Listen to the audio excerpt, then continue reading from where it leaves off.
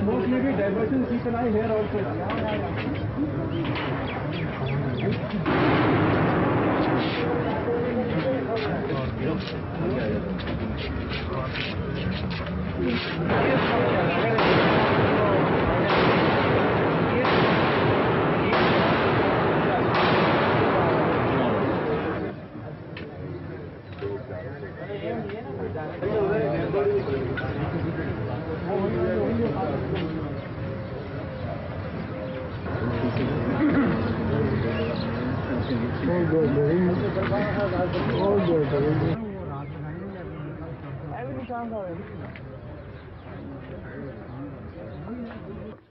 So you can occupation.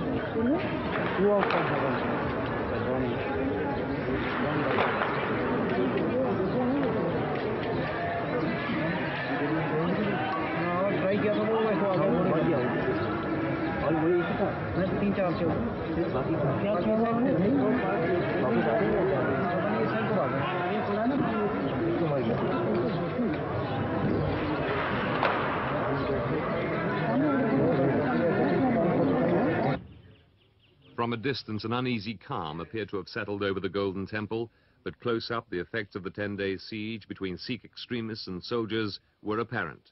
After the surrender of 46 militants on Wednesday, Indian troops again controlled the temple, the Sikh faith's holiest shrine. Their first task was the removal of bodies from the temple complex. 2 corpses had to be retrieved from the sacred lake, which must now be drained and refilled. The death toll during the siege was 45, mostly militants.